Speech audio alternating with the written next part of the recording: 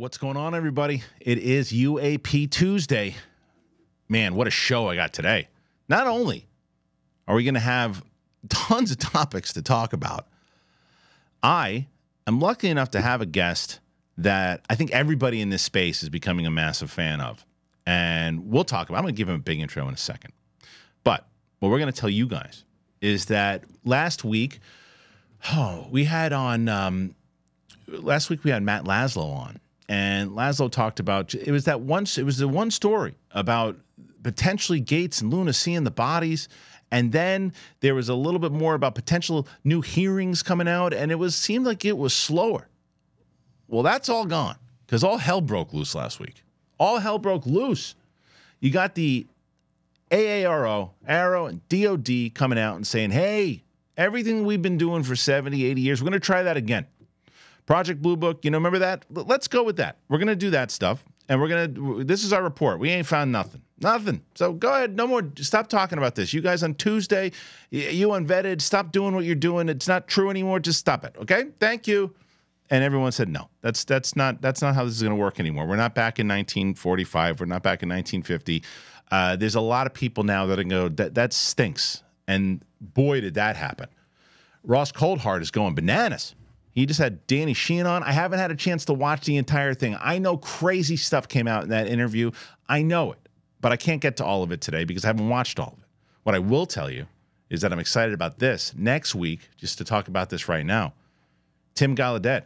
You know him? You better if you've been watching those the Soul videos and the new documentary by Darcy Weir about the USOs. I talked to him. I talked to them. That's an exclusive next week. The stuff he told me, holy shit. Yeah, it's going to be nuts when you see what happens next week. But this week, we got Coulthart talking. He talked about that ship. Someone asked him in another interview, that big ship that he talked about. He talked about what could happen, the repercussions. But there is so much more, man. Coulthart also revealed that Congress has seen a 20-minute compelling UFO video. It seems like, Lue Elizondo was out there going, okay, you guys want to make this narrative, AARO? Okay, watch what happens. And then Sheehan on Ross Coulthart, what I do know, pretty much just called Patrick out and said, you're a liar. I know for a fact. Now, the question I'm going to pose to you guys, to my guest today is, this is all great that everybody seems to have their dukes up, but the question is, are any real punches going to be thrown? Is it? Is it going to happen? Or is it just going to be one of these things like, oh, you see what happens, you see, and then nothing happens? It doesn't seem that way right now. It seems like people are kicking up some stuff. But we're going to find that out, and we're going to talk about that today. I'm super excited to have on Patrick from Vetted. If you guys have been paying attention, look, we just started a daily news show. And when I say daily news, I do Monday through Friday because Saturday and Sunday for me, I got the kids. It's tough for me to do anything because if I walk away from Ninjago, shit goes down. So I can't do that. But this guy, he does 7 days a week, and he does great stuff. He does a lot of different stories.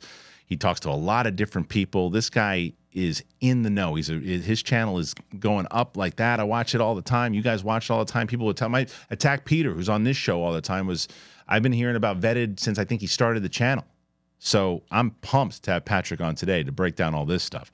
Speaking of that channel, the Down to Earth with Kristian Harloff channel, that is live now. So you guys, you can link. It's the first thing you're going to see in the description. Go there. Be part of it. We're at like 13,000 subscribers right now. We're growing. So make sure you join. Apple Podcasts, Spotify, anywhere podcasts are found. All right, enough of me. It's me and it's Patrick from Vetted. Let's get to it. It's the Big Thing Show. Here we go.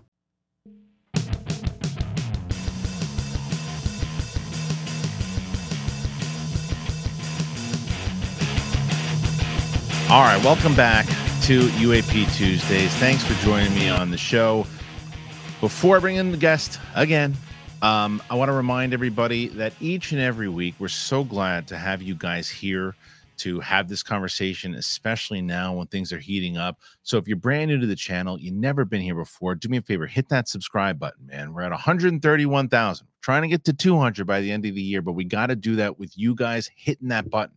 You'll be part of it. You'll be part of the conversation.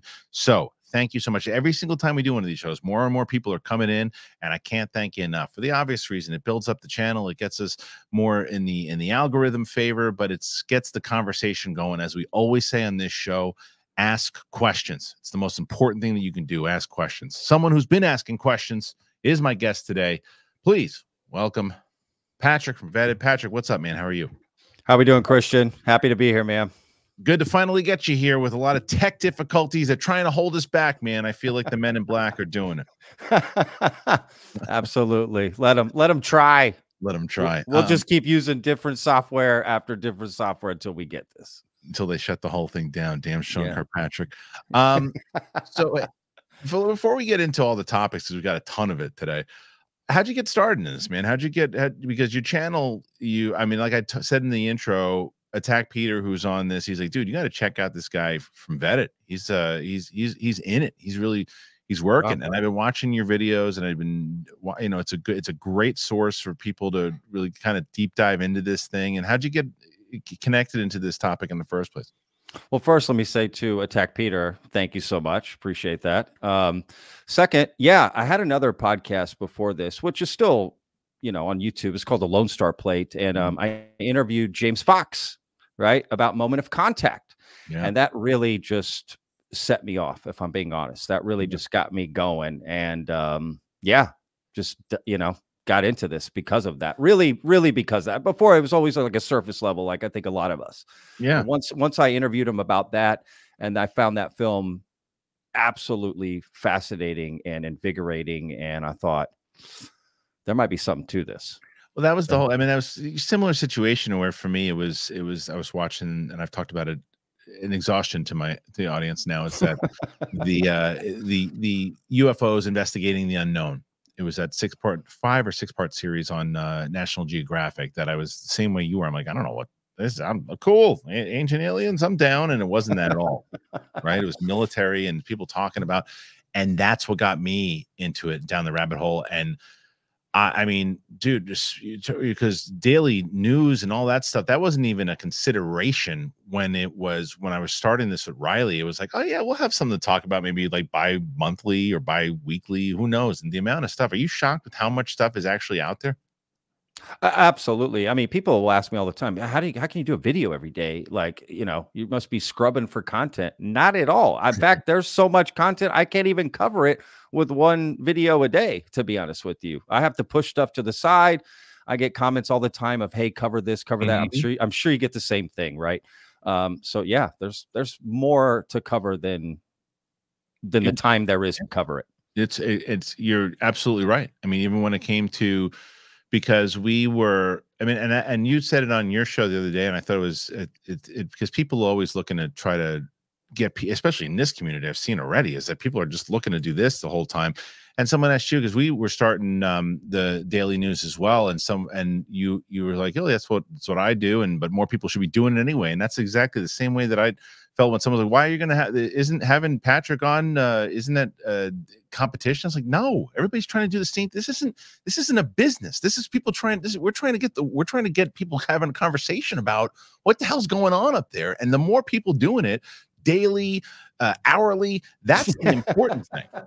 By the minute. Yeah, no, I'm with you, man. Absolutely. Yeah. The more people do it, I wish more people would do daily stuff. So when I found out you were, I was like, hell yeah, we need more of that building out to get this conversation to more people. Yes, and you've been doing it masterfully, and so I would highly recommend, if you guys aren't already checking out Vetted, please go and do that. I'll put a link in the description for Patrick's channel. You should go on over there and subscribe to him today, because it's well worth the subscription, man. He has a lot of great stuff going on.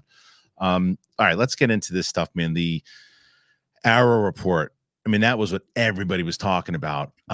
You covered this. You saw this. This is essentially what happened was DOD and AARO. We knew this was coming because Ross Coulthart the day before had a breakdown and said, not he had a breakdown of the report. He didn't actually have a breakdown on air, but he had a breakdown about the actual report. And he said, okay, this is what's coming tomorrow. They haven't invited News Nation. They've hand selected who they wanted to come out to do this thing. And then DOD gets out there. They do exactly what he says. It's basically to say nothing to see here, nothing to see here. please stop talking about it now. And if you do, whistleblowers, and not so many words, that there might be some prosecution. So, okay, it's over now, right? And then that went over like a fart in an elevator. Yeah, absolutely. I mean, let's start with just the fact that there are limited amount of reporters that got like you're in movies, right, Kristian? Like they did the same thing with like a review embargo, right? Like they gave them this report and were like, they got to see it early and they got to write their stories and get their, conclusion about it, right? And only to a limited amount of reporters. I mean, what happened to freedom of the press? Like, this is America. Like, I don't know, but that really pissed me off. You know what I mean? Like, that just didn't make any sense to me. Yeah, and Ross Coulthart called it, man. Yeah, well, it made sense in the narrative. It made sense as far as like, hey, we only want people there that are not going to ask the questions we don't want them to ask, Correct. And then just put out this thing and basically just back up what Sean Kirkpatrick said. Okay, guys, and everyone went, yeah, okay, sure. Where you got? I have to go where? You have to go. They're doing a thing at the DOD for what? UFOs? What? Can't I cover the cat in the tree? No. Yeah. All right, I'll go there. And they don't know what the hell's going on. So you get these people from, CNN or Fox, and they're going there and okay, great. DOD says what we thought, no aliens. And did you notice that? Pavel brought that up when we were talking about, there was no mention once in that report of NHI, only alien life. Did that stand out to you? 100%. Yeah. They use specifically the term extraterrestrial, right? And there's a guy named Dan Zetterstorm, who's a co-host on That UFO podcast. And he reached out to Susan Go, right, the Department of Defense's public relations officer. And he asked her, what's up with this word, right? Extraterrestrial. She commented like, not of Earth, right? So they're leaving open a wiggle room, right? They're leaving themselves wiggle room. Why didn't they use the term NHI? Because that is the term that's been used, right, by these whistleblowers, by people that came to testify, David Grusch and his congressional testimony, even the UAP amendment that Chuck Schumer and other congresspeople put together, right? That was the whole thing, NHI. So why not use that term? It seems calculated.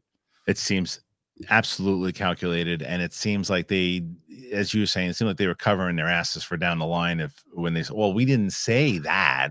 Exactly. Yeah. And because if you look at all the things, dude, and I know that we didn't have a chance, either one of us, to listen to the full thing, but the Danny Sheehan interview on Ross Coulthart, I mean, he was just talking about just the stuff from the beginning of his interview about how he was essentially brought in, and the reports from George Bush Sr., because there's been reports of George Bush. I can't remember where it was, and maybe you know this. I might probably even seen it on your channel, but where George Bush was drunk or something, and he said to somebody, hey, you want to see a picture of an alien? And then he was like, or whatever. I can't remember what it was. It was something. If you look up this story, I thought it was in your channel. Maybe it's not, but it was something like he has been, because of his involvement in the CIA and everything, that he was very much aware of the phenomenon. So Danny Sheehan talking about him right off the bat was not a surprise. No, actually, I hadn't heard that story before, to be honest with you. Oh, okay. But that's fascinating. So now I'm going to look that up, and I'm look sure it up. And let me know if I murdered that story, because I'm sure that it was something along the lines of that. Yeah. Oh, I'm sure you're not that far off, to be honest with you. But let's be real, right? George Bush Sr. was the head of the CIA, and if you trace his family back, they were involved potentially in this Majestic 12. Right. So that would not surprise me. I mean, Nixon has a story, or Jackie Gleason used to tell a story about Richard Nixon, right? Taking him to see alien bodies when they had a few drinks, right? Like, and then he built all these houses shaped like UFOs. Joe Rogan loves telling that story, and I love hearing that story. So yeah, it's quite fascinating. Look, Sheehan coming out swinging. Actually, I got to take a look just a second ago at some of the comments that he made, and fascinating. This is crazy. Yeah, what's some of the stuff that stands out? Well, this 40 to 50 foot crashed UFO that he saw, right? Like, what? I mean, how is that not everywhere? Something, right? Yeah. How is that not everywhere? And how is AARO not? Look, I mean, if I'm being honest, like, I don't even care about that AARO report. It's a joke. Right. It's a joke. It didn't involve so many factions of our government, right? they didn't get a chance to vet it, right? I made a point on my show, like, they talk about in this report, and Sean Kirkpatrick has said in his op-ed, that it's a small cabal, small group of people telling the same circular story. Right. Well, hey, what's the other side of that coin? That's what Sean Kirkpatrick and his little homies are doing. They're a small little group, small little cabal telling the same story in a circle. Since the 40s. Since the 40s. Exactly. It's the same thing. Like, it's almost like projection. Yeah. And yeah. It is, but you know what it also seems like, though, Patrick, is like it's like one of these things where they're going like this old school way of trying to shut down things in the same way. You remember when Grusch first made his report, and they were like, "Oh, you know what, Grusch? Well, guess what he did? He drank, and he had some serious mental problems, and so he's not credible, right?" And they're like, "No, that doesn't work anymore." Because this guy, he had PTSD, and he was a war veteran. He's a hero, and there's a lot of other things in there that you're not bringing out, and that stuff, that public kind of humiliation tactic, that's not going to work. So that was part one. This, to me, the other thing that they weren't accounting for was the social media aspect of it all. Like whether it's smaller shows like my show, your show, like these smaller media inside the YouTube, that's one thing. And then you get the Ross Coulthart, Lue Elizondo tweeting and all these things. Who are they trying to shut down?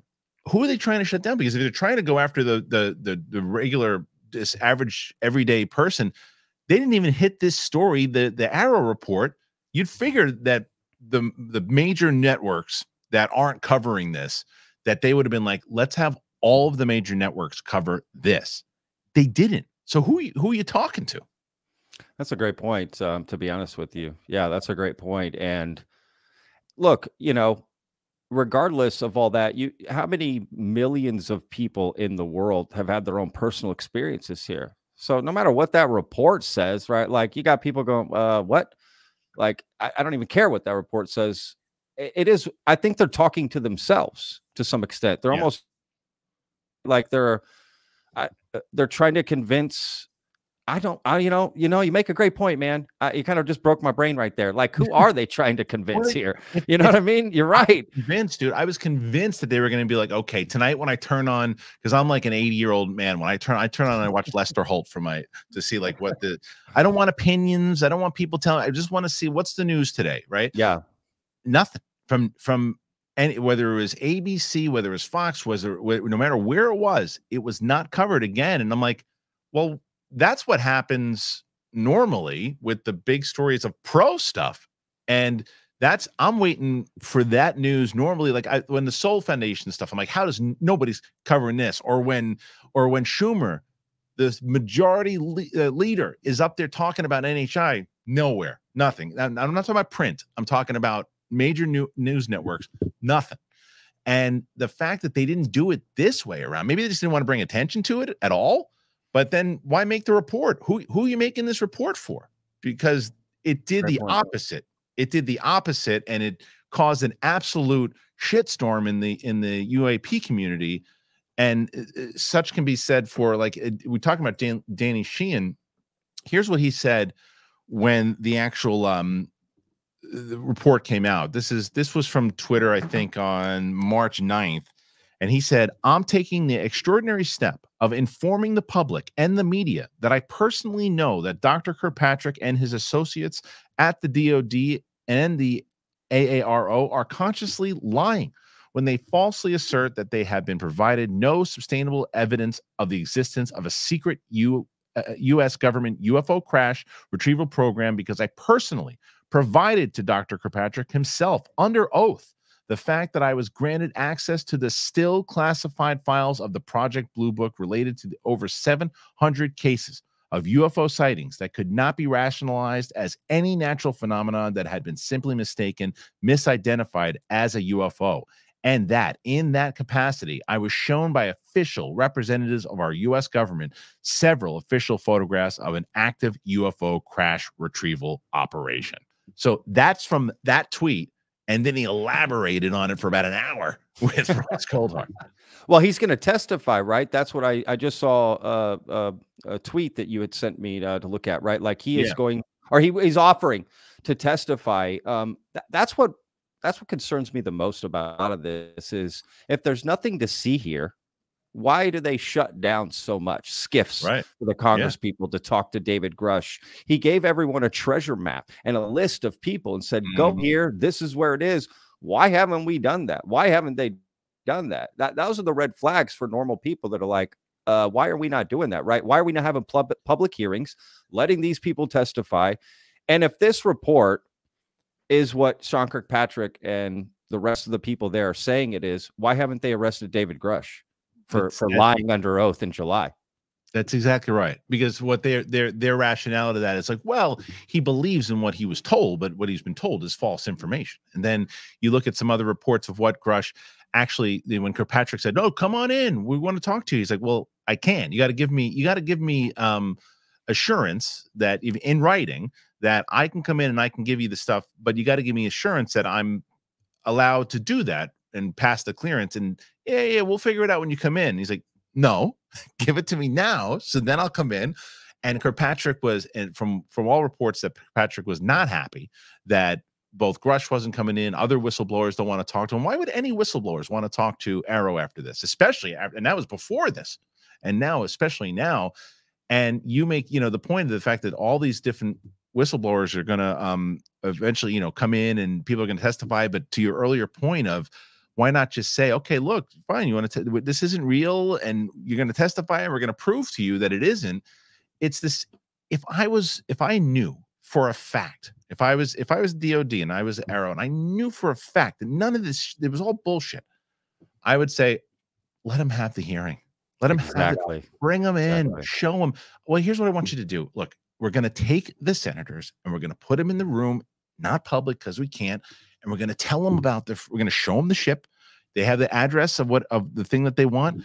Bring them to the freaking thing and show them it's a classified military thing that we can't tell the public about, and show them. But they don't do that. They don't do that. And it's like so many different times. So yeah, sorry, please go ahead. No, I agree with everything you're saying. Like, why didn't they do that with Grusch? Why didn't they pull Grusch aside years ago? Listen, I don't think most people understand that Grusch was part of the UAP task force set up by the Pentagon. The same people that started AARO, right? Senator Gillibrand got David Grusch on the UAP task force, and he started an investigation and looked into this, and this is his conclusion, and they just want to brush it off. Basically, let's be real. Grusch's investigation is the same thing as Sean Kirkpatrick's investigation. Why is his more important than David Grusch's? I have not seen Sean Kirkpatrick testify before Congress and take hard questions like that. He did before when these other hearings, but that was more, that wasn't a testimony. That was just more, hey, this is what we're looking into. I need more clearances. Can you help me out? Right? Ask him some softball questions. I'm talking about testifying to what he knows, right? So that's very confusing. And to your point about why don't people want to talk to AARO? Let's be real. AARO did not even get the full context of information to make this report. How can they make the report, right? Avi Loeb said it best. They didn't have scientists. They didn't have these people. Like, this isn't conclusive at all. And during the time that AARO was doing these investigations, the way they would interview people was like over the phone on conference call. They're overlapped. People are hearing each other's testimony. It's not even secure. Who's going to want to go tell these stories? I mean, it's just a joke. Whether you believe in this phenomena or not, it should make you angry that this is how it was handled. Well, that's the point. That's a great point. It's a great point, because that's what I always say. It's like, I don't need you. I think asking questions, as I said in the beginning, not just on the side of disclosure, but on the side of skepticism, on the side is healthy. And especially like if you, I said to all my friends who like politics, and I say to them every single time when they're like, "Oh, what are you doing? You're talking about UFOs?" And I said, "Let me ask you a question." Because these are people that I know that are in politics, and I say the same thing. I'm like, "How much do you know about it?" I know there were some hearings and this and that. I'm like, "Yeah, but what do you know about the Chuck Schumer of it?" Then they're like, "Nothing. What does he have to do with it?" I'm like, exactly. And it's like, and my question to that is, again, even if you are a skeptic, you should be like, why didn't they cover this? Why didn't they cover the fact that he was saying this stuff? And there's a reason behind it. Why are the main networks not covering it. There's a reason behind it, and it's like, and it all traces back to whether or not it's, you know, the Lockheed Martins of it all, and all these different things that are. It's all a business. It's all a business, and if there, and it's the same way that the amount of headache that would come with disclosure right now would be monumental. And I'm not going to give a full spoiler on my interview with Tim Gallaudet yet, but one of the things that he did say, he's like, there's no president the president's not going to disclose this right now. There's no way, because it would all take away from the election. It's 100%. Like, yeah, he's like, it's not going to happen right now. I'll be honest. I mean, me personally, I don't think it'll ever happen. Yeah. Period. Even I think asking our government to out themselves is it's like thinking someone's suspected of murder and be like, okay, investigate your own case. I mean, just to me, it doesn't make sense. Like, there's no way our government's. We need whistleblowers. We need firsthand witnesses to come out. I get the argument that, well, they got families and it's going to be dangerous. Well, I don't know what to say here. You know, well, like, I'm going to title this whole episode basically, well, what comes next? Right. With all exactly this, like, what comes next? And if you don't think there's going to be disclosure through the government, right, and which I think is a fair, be skeptical, be pessimistic about it. I think it's fair. I am too. I go back and forth with it. Yeah. But if we're talking about whistleblowers and we're talking about people that are coming forward, it's like, if the government itself is the one who's putting that forward, and then they get to a place where, like, hey, I mean, because what they're doing is they're going to put the pressure down on whoever the president is to say, hey, listen, look at we just had 40 people come out, and these are firsthand. This isn't I heard that they might have this. This is like, I saw the frickin' thing. I saw it. And if they have I always forget the guy's name who was Latatsky. Is that what it is? I was just going to mention him, actually. Yeah. Latatsky. Yeah. I was going to say that. Yeah. And I know what you're going to say. Like, you put that guy on the stand and you say, hey, we breached the hull of this ship. I've seen the ship. I've seen it. And you're like, next report. And if Lester Hall ain't talking about that, Lester and I are going to have some beef. I mean, you're not wrong. Exactly, man. I mean, they have people that have put their hands on the craft, breached the hull of crafts, recovered crafts, reverse engineered technology. Those people are going to have to come out and come forward. And I don't know any other way. There was a chance, right? Yeah. With this. And the fact that they're not covering the Senate Majority Leader, right? You know, pushing this, and not just pushing it, but pushing it in a way of really behind it, right? Like, really supporting it and making it a big part of during a time when it was very sensitive, right? Like, his time was so sensitive during these last 3 months of the year, right? With the war in Ukraine and everything happening, right? Like, the fact for him to take time to implement that bill and try to get it into the NDAA says a lot, man. Like, and I'm sorry, that not being covered, you're right. It makes no sense. It does. Yeah, it's true. I mean, most of the news, like, I'm telling you, I get a lot of my news from whether it's Twitter, your channel, like other places too, like, to where, and now the good news is that for a while it seemed like News Nation like fell asleep at the wheel. Like, they weren't reporting on stuff. And then I think that once they weren't invited to the report, like, it really pissed them off, because now they're covering it like it's back in July. Yeah. And which is great. Like, but that's, again, like, the fact that Ross Coulthart wasn't invited to this thing when he was the one who put Grusch there in the first place, going back to your earlier point, if it's not real, they're going to go, you know what? Bring the guy who interviewed Grusch, bring him there. He's going to ask his questions, and we'll shoot them all down in front of everybody. And anything that he asks, we'll shoot them down. And they didn't do that. Yeah. And they pissed Coulthart off even more. Exactly. That's the thing. Like, all it's going to do is invigorate more people, inspire more people. I mean, you know, I did see a quick clip of Sheehan with Ross Coulthart. He's pissed, man. These people are pissed. I mean, over the weekend, I honestly have not seen a weekend of this much activity in the UFO community since Grusch came out. Yeah, that is true. Everyone was putting out statements. Lue Elizondo, you know, Jeremy Corbett, you name it. Everyone's putting out these definitive statements of, oh yeah, okay, this is what we're gonna do. So that does make me nervous. Not nervous, but like, I am still in that phase of, because I sent it to Mark Ellis, who was my partner at Schmozno for many years, and he actually, if you go back and you look at the first show we did of this, was actually with him, and I sent him the Ross Coulthart and Danny Sheehan interview, and his response. I'll read his response, and it's a response that a lot of people are asking, and the majority of people, whether you're into this or not into this, or just curious about it. And he said, are there any pictures of real shit, or is this just people saying that they saw stuff? And he said, right. And he said, I'll give it a chance, but I want evidence. I'm tired of people just saying that they have it. And he followed it up by saying, this is the X-Files. I agree. I agree with that 100%. That's why I'm like, we need firsthand whistleblowers. No more stories. No more. Where's all this evidence that they said exists? Bring it out. You have it, because we have nowhere else to go. Yeah, that's it. We're at the goal line. We got to cross the goal line. We can't just keep running around. Yeah, like we gotta come out with this, right? We can't still keep doing the same, like, oh, it's coming, I promise. Correct. Because because even people like you and I who are like, okay, we're like, come on, like what? And I know it's a slow process. I get it, but when you got AARO and DOD making statements like this, it's like, okay, well, what's if they hit a single, you got to hit a home run. Exactly. And so look, I'll play devil's advocate here for a second, just to give another perspective.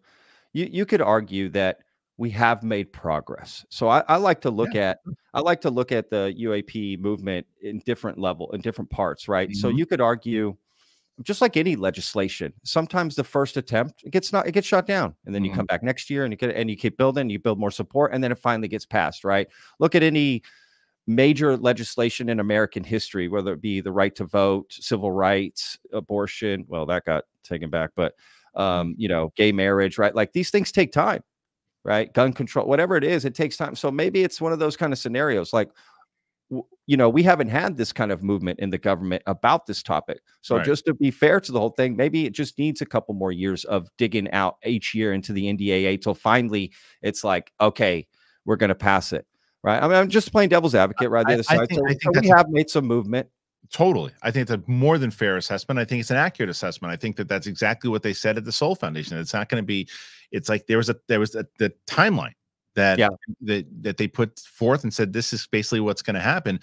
But, this is the other thing that I asked today. I asked him where they were so adamant though, in every one of those videos that the Schumer bill was going to pass. I was just going to say that. You're right. They were so adamant they were putting all their chips on that thing was going to pass, and sure, it passed, but it was a watered down version.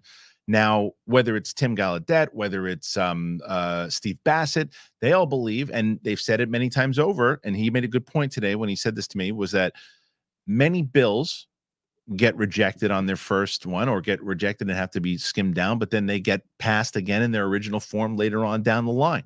Yeah. So that's what Schumer's going to wind up trying to run this thing again the end of the year.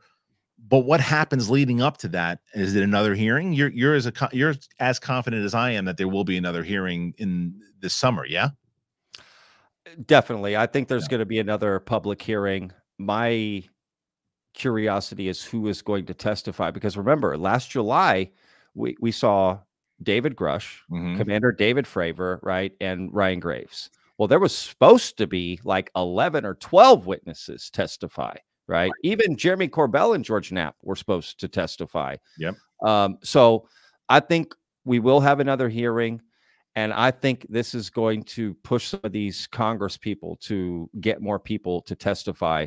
But it's got to be, I love that Danny Sheehan wants to testify. He says he's a firsthand witness. Now, he's just seen a photo. That to me is not a firsthand witness. I'm sorry. Like, we need people that touch the craft. And I think defining what firsthand witness, I've talked about this on my channel, like defining what does firsthand witness mean. We got to be real. Like, I want to know what that means. What are they thinking it means? Over Patrick, I will say firsthand witness, depending on what is the firsthand witness. If to a document or a picture. You're right. You're right. If it's a firsthand witness to where he's like, well, no, I was in the room when George Bush slapped down the thing and showed me the reports of where these things were. That's a firsthand witness. But I also agree with you that you need a firsthand witness when it comes to, well, yeah, but I saw the thing, or I was in. What people assume. let's be real. The average person, when they hear firsthand witness, they, oh, they've flown in the UFO, or they touched it, or that's what they're thinking. They're not thinking, oh, I was a firsthand witness to some documents. I guarantee you, there's not anybody thinking that right off the bat. Now, when you explain it like you did, that makes sense and that's logical. But I don't think that's where most people are. So I don't know. Yeah, I think they need firsthand witnesses for. That's why they need so many. They need. You're right. You're right. You're right. So like, I'll bring up Tim Gallaudet again. He was a firsthand witness of seeing that video when it came in and seeing and being the go fast, right? The go fast, and before it was made public, and he was, and he's convinced he's someone that should be a firsthand witness, right? So depending, but there's also, as we mentioned, you know, with you just said his name, and I said Lakatsky. Is that it? Yeah, Lakatsky. Yeah. So Lakatsky is Lakatsky. Yeah. Now you got to get that guy. You got to get him. 100%. But see, that's the thing with James Lakatsky. He has said multiple times, and in fact, in the same interview where he revealed on the Weaponized podcast with Jeremy Corbell and George Knapp, that story that you're referring to of breaching the hull of a UFO.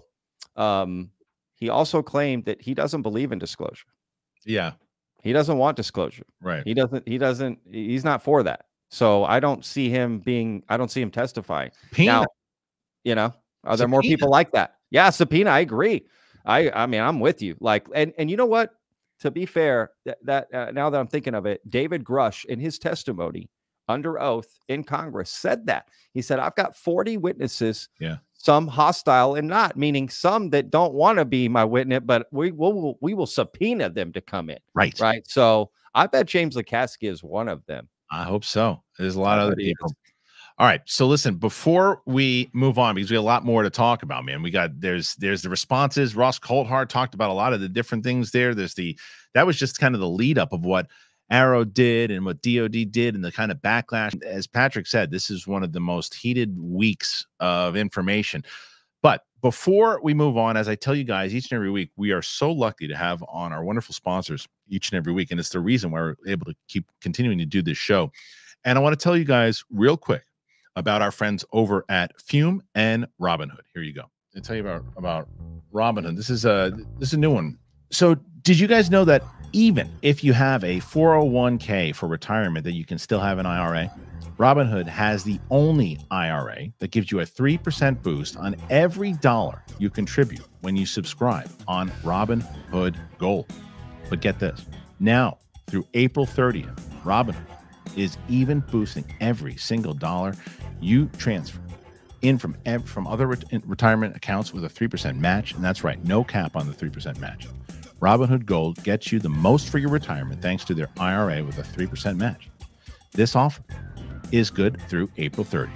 Get started at robinhood.com/boost. Subscription fees apply. And now for some legal info. Claims as of Q1 2024 validated by Radius Global Market Research. Investing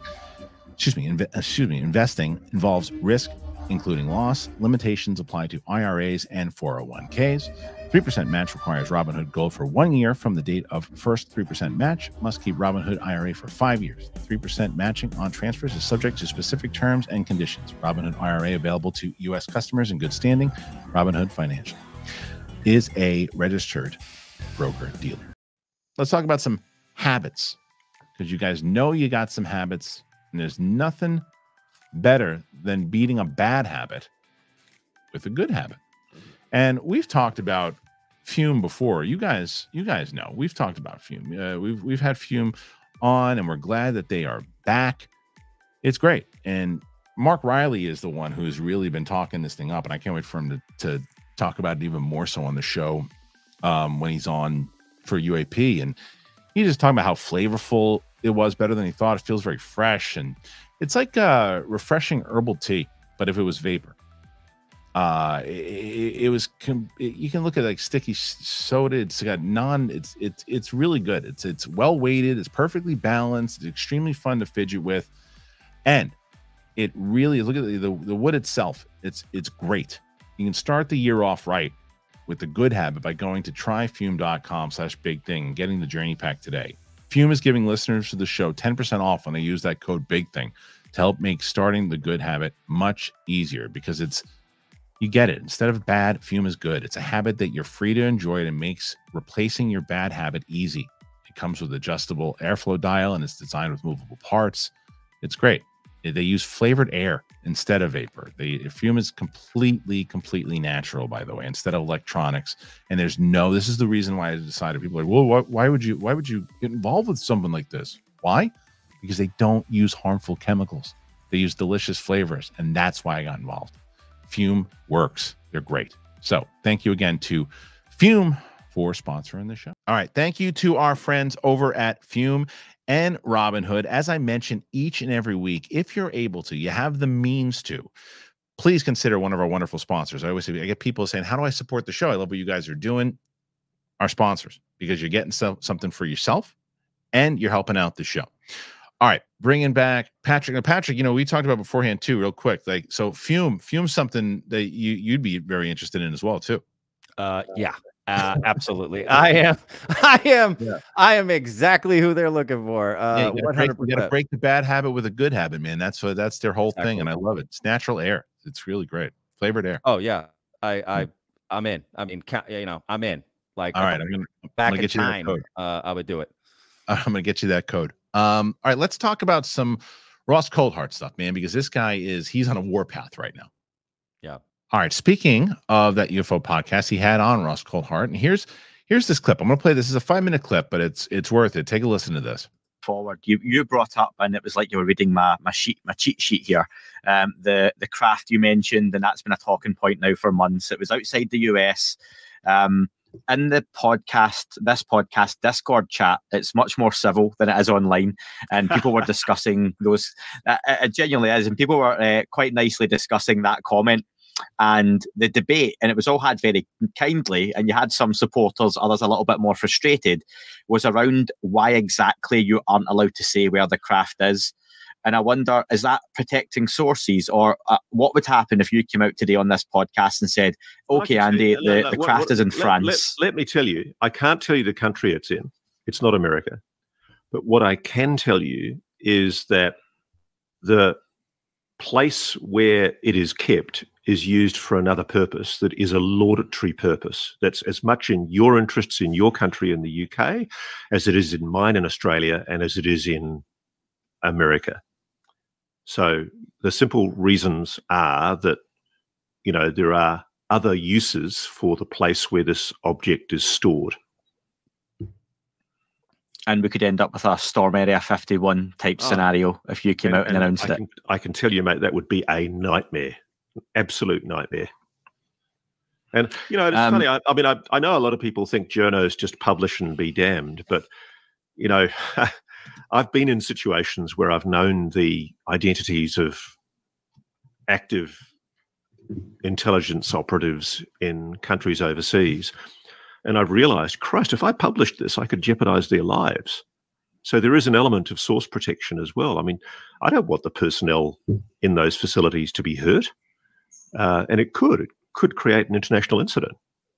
I mean, it's up to the US to make a judgment about, if somebody like I know this. I was laughing the other day because somebody said on Twitter, oh, yeah, Coulthart must be lying because he couldn't possibly know this. He's just a journo. And it's funny, many is the time I've wished to myself, I wish I didn't know a lot of this stuff, because as a journo, it's actually a bit of an overwhelming responsibility to have to make these judgment calls. I actually frankly wish somebody in the US intelligence community would show leadership and develop a spine and go to the White House National Security Advisor, Jake Sullivan, and say, Mr. Sullivan, for God's sake, let us put out some kind of a statement, because we really are at that state at the moment. So many people privately know what's going on. And I'm sorry to sort of talk in vague, oblique hints, but what's going on is pretty bloody horrifying and confronting and outrageous. And I know the White House knows about it.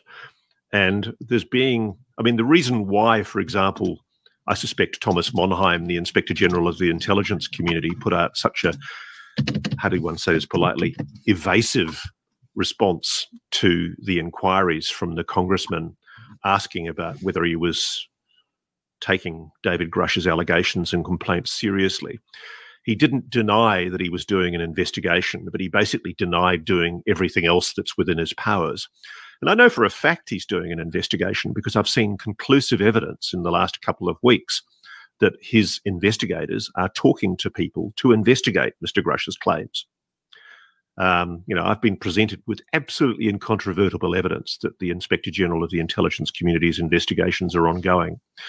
And so the only reason why he, as an executive appointed official, would be reluctant to speak publicly and admit what he knows is because the White House is putting a blanket on what people can say and what people can talk about. Okay, so that's a hearty clip. And again, UFO podcast got Ross Coulthart on the show, and he talked about it. So the first thing when you talk about that, the claim of that ship, right? And I think he makes a good point. It's like the stuff that you get fed on, and even you brought before with like movies. Like I've known things inside of like stuff about whether it was Star Wars or whether it was a new movie that a big actor or actress was doing, and I knew it for 2 years, and I couldn't say anything because I didn't want people to get fired. Yeah. Much less potentially like lives being lost. And it's like, so, and that's like the small scale as opposed to what this guy's talking about. So if you're sitting, I mean, he probably should, and he said it, he probably shouldn't have ever let that slip that he even knew, because of course, if you told me, hey, I know where a ship is, I'm like, where is it? Of course. So what did you make of those comments? Yeah, I mean, I agree. That's the catch-22 with this topic, is that we want to hear the stuff, but we maybe shouldn't hear the stuff, because as soon as we hear it, we can't let it go. I mean, we're dangling a carrot in front of us. Like, we want that. You told us a UFO so big, they built a building around it. Yeah, I got a bazillion questions. And let me just be real. The fact that he said right off the bat, it's not America, lets me to believe it's America, because he immediately tried to, like tell you it's not America. Yeah, okay. I don't know. That's just my thought. I think, why would you say that right away? Well, it's not America. Well, that makes me think it's America. But whatever, I also understand the Storm Area 51 aspect, right? If you do say where it is, yeah, there are going to be a lot of people go there, and crazy people will go there without a doubt, to find out, with a chainsaw and a headlamp ready to get it, find this thing. But at the same time, we want to hear those stories. So it's a catch-22. Like, we want to hear it, but at the same time, it frustrates us to not get the full story. We get a bite of it. It's like we get to see it, the story. We just don't get all the details, right? Like, so I get it. I don't know. That's a tough one. If you should tell it or not, because it's on us to decide what to do with that information and how far to take it and how much to be frustrated by it. Let's be real. If there was more movement with disclosure and stuff, nobody would care that we didn't know about this UFO so big. It's true. I mean, and it makes me believe this. It's, again, whether it's nuclear facility, or that's what he seemed to be like hinting on. He's like, how important it is for this country, that the other country. That's interesting. That's interesting. Just because of the way that he seemed to be, it's like, yeah, how important it is to his country, Australia. It's like, and everything you hear about these things, how they're radiated towards the nuclear energy and whatever it might be, and how you can't even imagine the type of scientists that have been working on these things. And that goes back to what the report was, and what the big topic of conversation between Sheehan and Ross Coulthart was on this show today, or yesterday, I guess at this time, was, and it's the thing that pissed me off about the report, is that they hearkened on so much on alien life, and they just kind of brushed over just a little bit the reverse engineering thing. No reverse engineering thing, but there's no aliens. And it's like, wait, let's really talk about the reverse engineering program, because that's what this is really about. Because even if it isn't NHI or alien or whatever it is, what is it? What do you got? And it's like, well, we can't let you know. We can't let you know because, well, yeah, but that's not what you're saying. You're saying that there's no program whatsoever. There's something, and this whole thing, it just stinks. The whole thing just stinks. You make a great point, because forever they denied there was ever a program, right? Yeah. Then 2017 New York Times article breaks. Oh no, there is a program. Yeah. Then Sean Kirkpatrick and AARO says, no, there's no reverse engineering programs. Then this historical report comes out. Oh, no, we did have a reverse engineering program and crash retrieval program, but we disestablished it and this and that because they weren't getting anywhere and whatever. But if you noticed, and someone pointed it out in the comments, this is why I love all the vetters on Vetted. They said expanded the program, right? And I was like, oh, that's cool, right? Like they didn't, and now they admit that program exists when before they denied even that that program existed. So it's like they keep moving it, right? Just like we talked about the term extraterrestrial. Right, they use that term, which is so old school. Like, what are we talking about? Like extraterrestrial, you know what I mean? It's such a that's clearly not the word that's being used in the domain right now. No, it's the boomer generation, man. It is at that side of it. It's like it goes back to what we were talking about, where it's the old school way of the old playbook. You look at kind of sports analogies. Like, well, that's the way we used to win games. We just keep using that play. It's like, yeah, but they got a different defense now. Can't keep yeah, exactly. We need that. What was that, Little Giants? We need the annexation of Puerto Rico play right now. You know what I mean? Right. That's what we need. Yeah, I'm with you, man. I mean, 100%. You make great points. So, and I will say the other thing that came out of all of this last week that, and when we had on, and I know you covered it, you covered Matt Laslo's story last week, and then Matt was dropping some bombs too, where he, after the report came out, he's like, we got something incoming, something big. And everyone's like, this better be big. And it was pretty damn big. And here's the report that Matt had on Ask a Poll. David Grusch is in talks with the UAP caucus member about becoming congressional intel aide. It would be a mechanism for us to have somebody on the inside that's steering the ship. The congressional UAP caucus member exclusively told Ask a Poll. Now, I think, and I'll let Patrick answer this once this is over, I think that this has been confirmed since, I'm not sure, but a member of the congressional UAP caucus and UFO whistleblower David Grusch are in talks about bringing the former intelligence officer onto their congressional staff to work on intelligence matters, including their ongoing UFO investigation. Ask a Poll has exclusively learned. What would he be able to do in order to be able to coordinate and able to talk to some of these individuals that we need to bring into the skiff? The UAP caucus member asked for it has to be anonymous out of sensitivity to Grusch as they navigate House administrative hoops and hurdles in the U.S. House of Representatives. So they basically said, I've been trying to hire him. I've been trying to bring him on staff. And they said the goal would be if he's on staff, his security clearance would be renewed. He would have the place to park his clearance. And we are kind of exploring that as a concept to see if it would work. The question is, let's say he's on staff, what authority would he have and would it work? The other thing is, like, he doesn't want to get paid. He's not somebody that's trying to do this because he wants money, but it would be a mechanism for us to have somebody on the inside that's steering the ship. This is pretty massive, dude. This is massive because, you know, as he was, I believe, a co-founding member of the Soul Foundation, or at least part of it, and he's not involved as much anymore. There's got to be a reason for that. And this seems to be one of those potential reasons. This is a big deal if he goes over there, because now it's like, if you're the DOD and you're AARO, you're going, oh no. 100%, right? Like, oh, Grusch, we can't get rid of this guy. Right. Yeah, you can't get rid of the guy. The guy has no social media, right? He testified before Congress. He's put together the best investigation of the UFO topic, in my opinion, ever. Coordinate a list of 40 firsthand whistleblowers. Again, a treasure map, a roadmap. And they want to bring him in. I like what they're trying to do here. Right. And if you notice, it's not just like, oh, bring David Grusch in as an aide, like he'll be getting coffee. No. They're figuring out a way to get him into, I like that quote, park his clearance, right? So he can get that back, start getting in and doing investigations again. And I like this. I'll be honest, I like this. But it's not confirmed that he's taken the job. Like he wants to do it, but that there's no confirmation. That has been floating around on some YouTube channels that, oh, it's confirmed. He got the job. He's doing it. No. They're talking about it. I mean, this is the report, right? Matt Laslo is what I would trust. They're talking about it. They're trying to find a way to make it work because they're trying to do it clearly from this interview in a different way, right? Right. Than they normally do.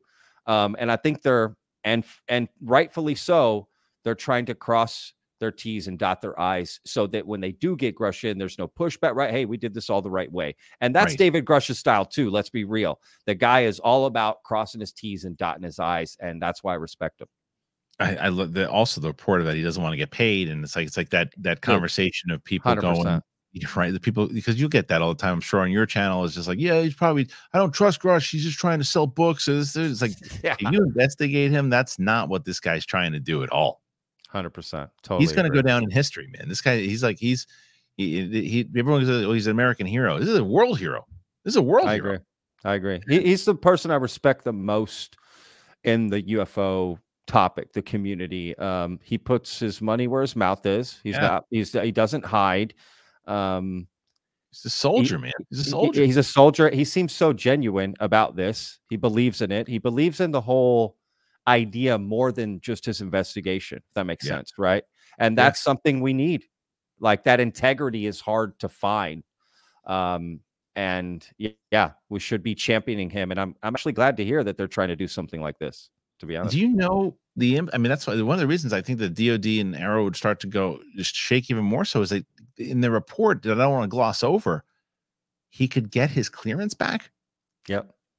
I mean, and they'll renew, if you notice, again, they'll park it, right? It's a way of, it's just a workaround. It's like, look, let's get him let's get him as an aide, for me, and blah, blah, blah. That can get him his clearance back, and he can start doing work and have resources, basically, right? Get some resources and try to do some things and spread the word and share some of this information. Again, if they've got nothing to hide, what's wrong with that? Right? Yeah. What it seems to me is that because there's a battle within the government here. The people who actually want the disclosure, the bipartisan kind of fight, for the information about what's coming on, and then you got the other side of this, been playing the same game for 70, 80 years, and now with they basically, you can see, well, okay, well, they're not letting us talk to this guy in skiffs, they're not letting us do this, they're not letting us do that. What do we do? And somebody goes, can we bring him on as an employee? Give Ralph a raise. Give Ralph a raise. And we're like, and Ralph, you lost your job. David Grusch is taking your office. Clear it out. Damn it! No, Ralph got a big he's like, now. damn, Ralph I shouldn't have said nothing. No, you're right. You're right. Yeah. That's fun. I mean, that's it, man. And look, they're painting it as he'll be an intelligence aide, right? So he can do these other, and I'm sure he would work on other things, because that's just the type of guy he seems, right? Like David Grusch. So yeah, a great point. It paints also more of a picture of him. If this was someone who just like, look, I'll testify, sure, and then I'm done. This guy has made it his mission to go, no. And especially, and I think that reporter that did that, that hit piece on him afterwards, I think that just pissed him off even more. Oh, Ken Klippenstein, I covered that. Yeah. I mean, again, whether you believe in aliens or UFO or this or that, come on. It was dirty. That was so disgraceful and dirty and calculated. It was disgusting. Yeah, it hurts that guy. Where's he been?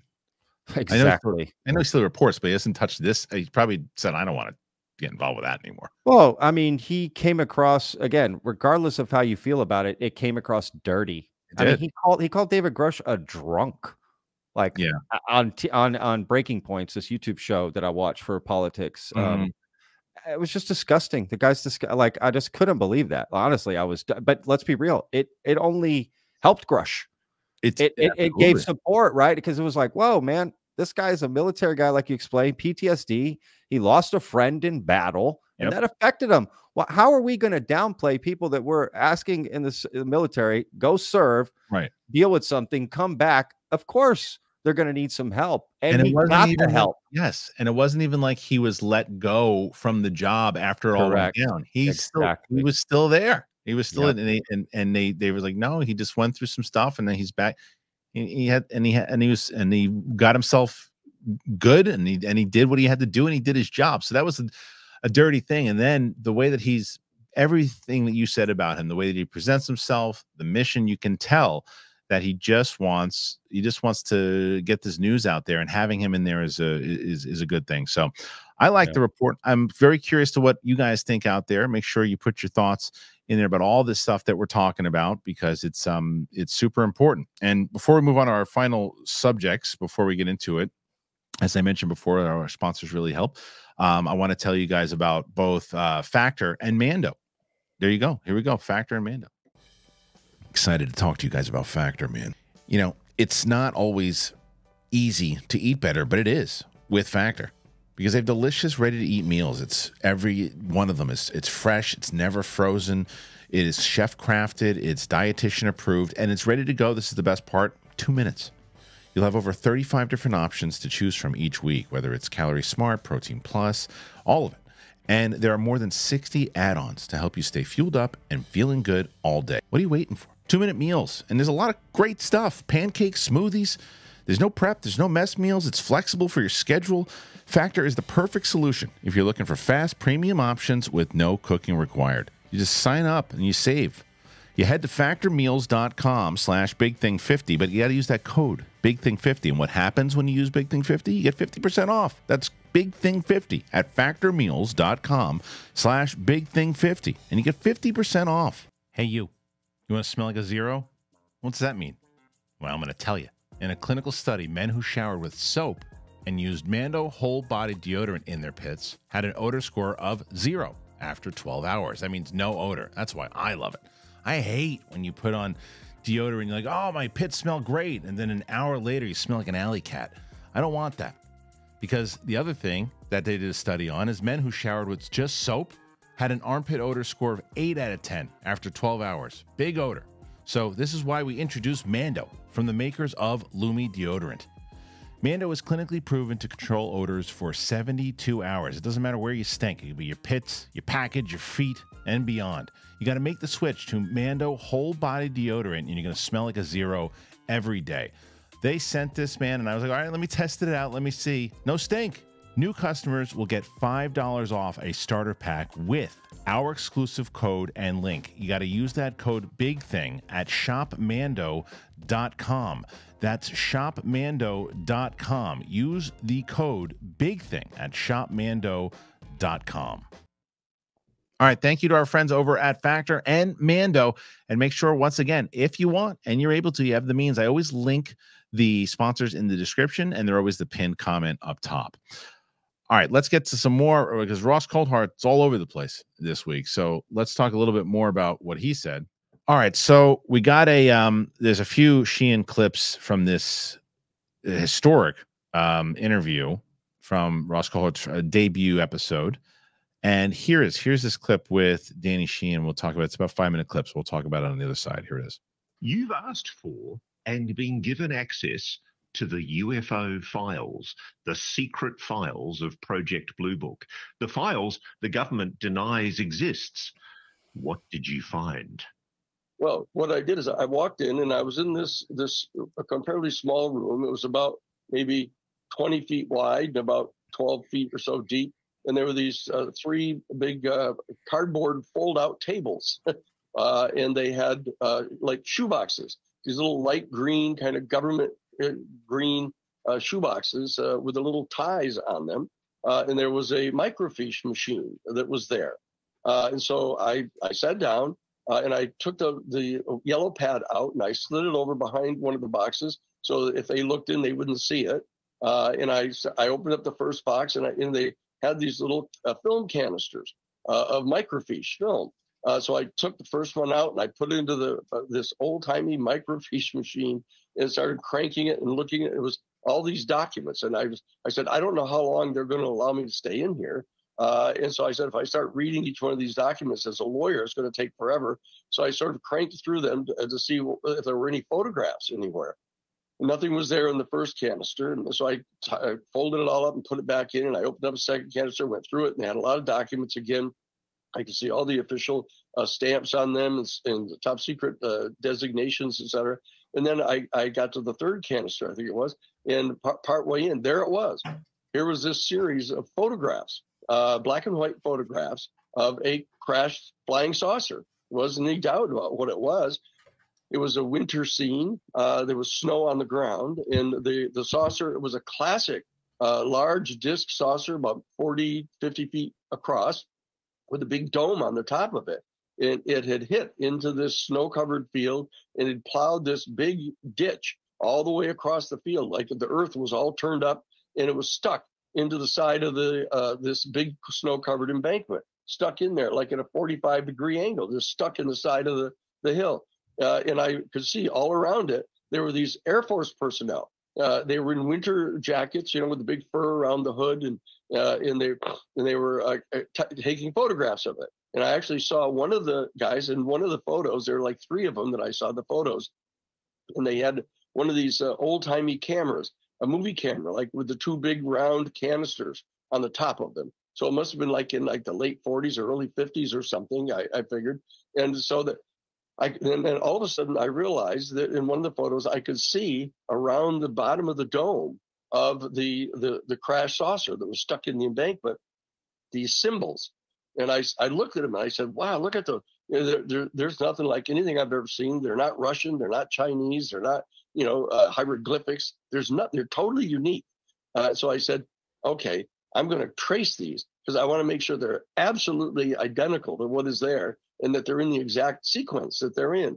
And so I did is I took out the yellow. These are top secret files, Danny. Isn't that an act of espionage? No, I've been cleared to see them.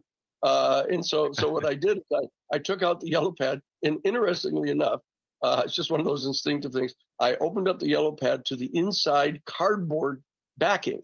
And what I did is I pushed the backing underneath the microfiche machine and then focused the microfiche right onto the inside cover of the yellow pad so that I traced them identically, absolutely, totally accurately, every single one of them. And there must have been about 8 or 10 of them that were all obvious. So I traced them in detail, and I got them all done. I kept looking up to see if anybody was watching. And so I got it all done, and I closed the yellow pad, and I said, that's it. I got it. That's a UFO, man. And look, it's got all these unique symbols on them. And so what I'm going to do is I'm going to put the stuff away. I put the little microfiche away, put it back in the box, took the yellow pad, stood up, and put it under my arm. I have my suit on, and I didn't put it inside my suit to try to hide it. I just stuck it under my arm. And I turned around and got up and walked out. I walked right straight out the door, and the 2 guys were kind of surprised. And I'm surprised and I think about it that I left as soon as I did, but I had the information, and I said, I don't want to take any chances at all. So I left. I went out the door, and I reached down and picked up my briefcase that was sitting there by the side, and I started walking down the hall. And all of a sudden, one of the guys said, hold it. Hey, hold it. And I stopped, and he said, what is that you got there? And I said, oh, that's my briefcase. I just picked my briefcase up, which was there. He said, no, under your arm. What's under your arm there? Both of them came over to me and kind of loomed over me. And one of them reached over and yanked the yellow pad away from me and then ruffled through all the yellow pages. And there was nothing on them, of course. And then he kind of grumpily handed it back to me.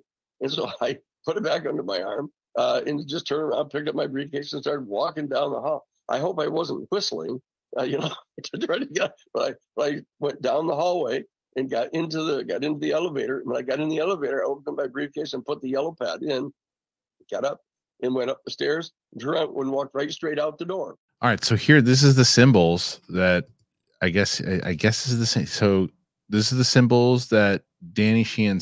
Oh, this is from June 18th, 2022 is what this tweet is.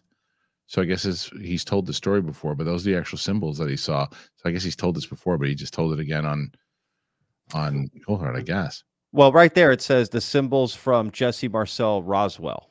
Oh, so maybe there's a different, I don't know, but maybe there's a different one that they showed. But either way, let's talk about that story. It's a crazy story, and this is going back to what we said earlier. This is why you would get him as a firsthand witness to say, like, no, I saw all these documents. I saw them. And if you say that under oath, it's different than saying, I mean, nothing against Ross Coulthart's show. I mean, I believe a lot of these stories that are being said, but it's a lot different when you're saying it on a podcast than when you're saying it in front of Congress. 100%. Yeah. Couldn't agree with that more. Absolutely. What do you say? You said you had a whole bunch of questions after seeing that clip. What stands out? Yeah, I mean, well, I think he said he was in a small room, but then he also said, like, I had to look around to make sure they didn't see me. Like, how many people were in there with him? Who authorized him to go in there? Is he in a corner of a room? What kind of micro niche film is he looking at? How's he tracing it? Big, I don't know. And that's all there was, micro niche. but then I also think, okay, he saw this picture of a UFO. He's noticing a lot of detail. How is he seeing the symbols? Like, how big is this picture? How big is the UFO in the picture? Does that make sense? And that you could see the symbols so clearly. But he also said, I know it's not hieroglyphics, this or that. Nothing against Danny Sheehan, but how does he know every language that's ever been written in the history of man? Right. Now, and I get his point of it's nothing he recognized. But yeah, I mean, that's interesting. I mean, you see a disc with a dome and it's crashed into I mean, I'm thinking the same thing. Okay. Let's be real. I'm thinking, well, that's a UFO, right? Like, I mean, so I get his point of, and then you see symbols, you're going to think it's, you know, extraterrestrial or ultra terrestrial or interdimensional or whatever we want to say. Yeah, I mean, that's fascinating. I want to see the symbols. Like, I don't know if that's what it was, what you showed, but that was a no with, you know, on the just like he described. I don't know. I mean, it's fascinating. It's super fascinating. Even like that whole interview. I mean, I was only about like 25 minutes into it before we started recording.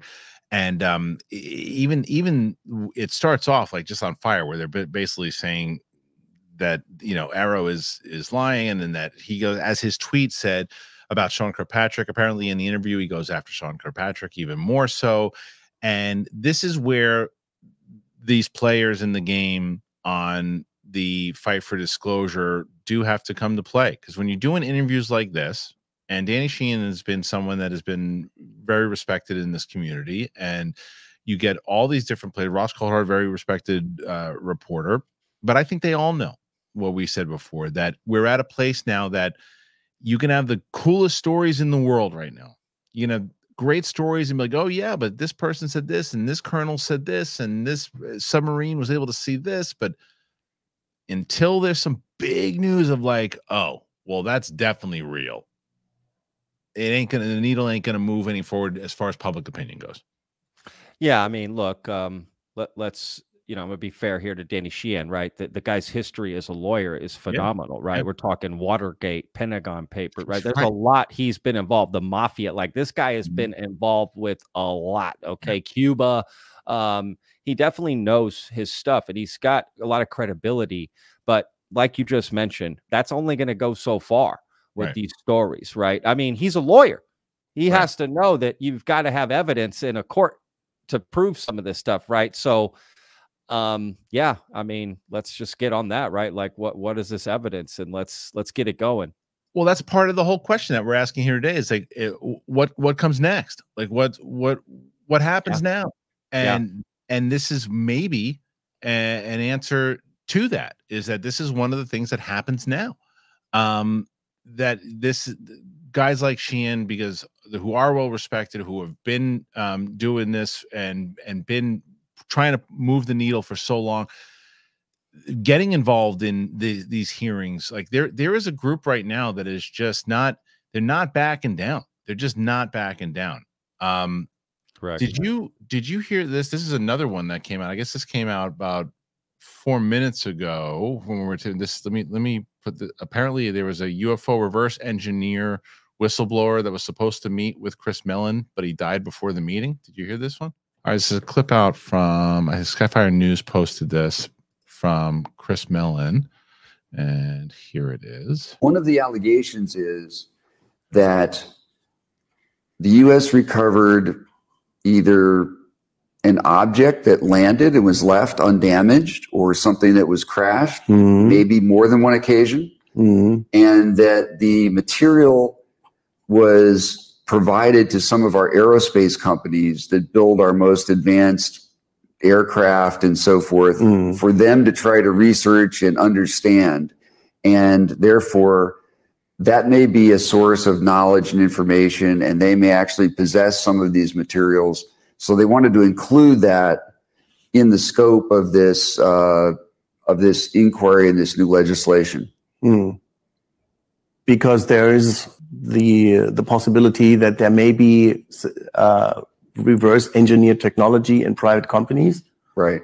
Doesn't mean that they succeeded in reverse engineering, but one of the stories is, one of the allegations is, and I was supposed to meet a fellow, for example, who supposedly was in one of these aerospace companies and supposedly had been directly involved in that activity. And we were about 2 weeks away from meeting when he died, when he had a heart attack. And,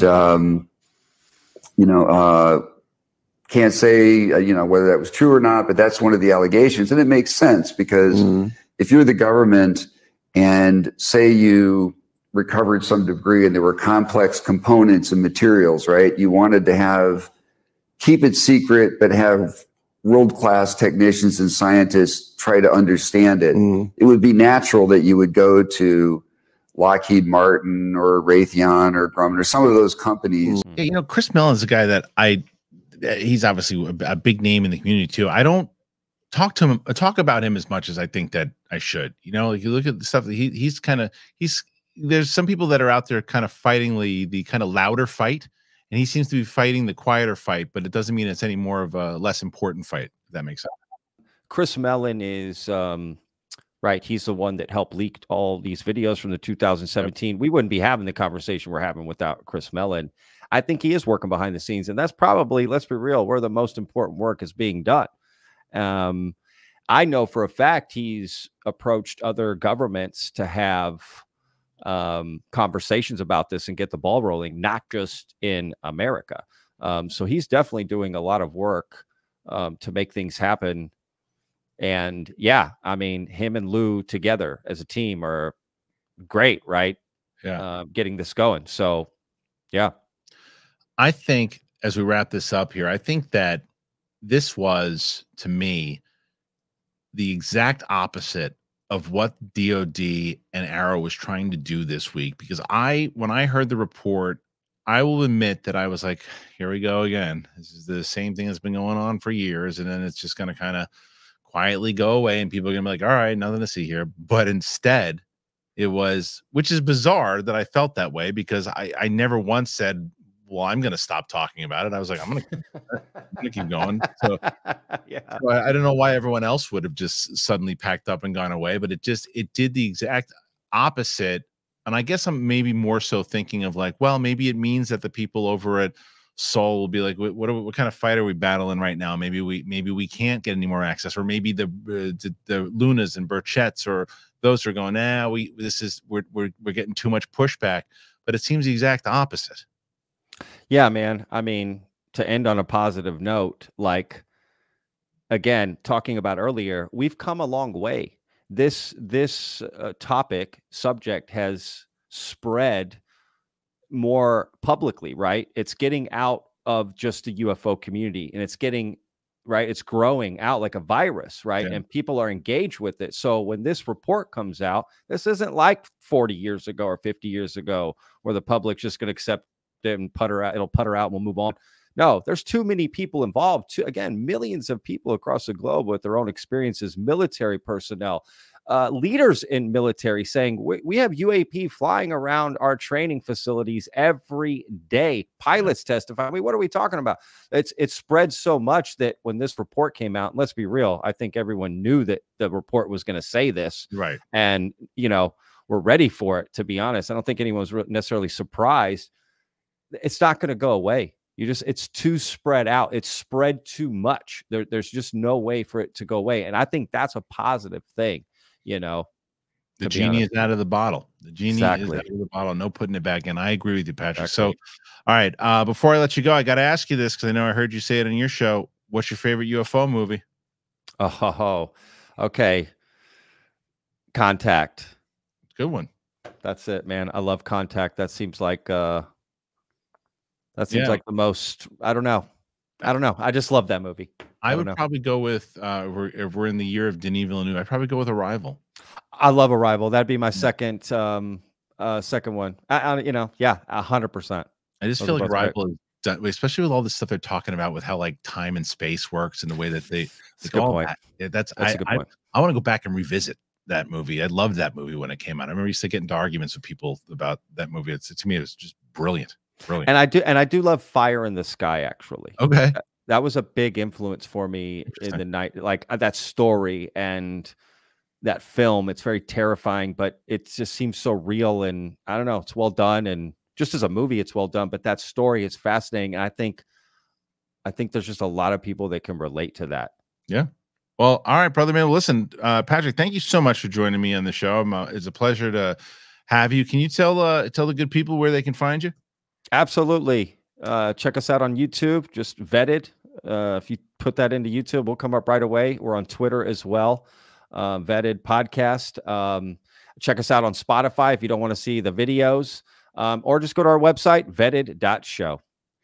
There you go. So make sure you do that, because Patrick's doing some great stuff over there, and I'm really enjoying it. And I think that if you guys are enjoying this show, then his show is absolutely something you should be checking out. So Patrick, thank you, my man. And for you guys, once again, if you're brand new to the channel and you've never been here before, hit that button, man. Subscribe to the channel. We have conversations like this. I got both Darcy Weir and Tim Gallaudet next week, man. And the stuff that Tim told me and we talked about was great. I have some other interviews lined up, not confirmed yet, but if I get them, it looks like, I mean, confirmed in the fact that they want to do the show.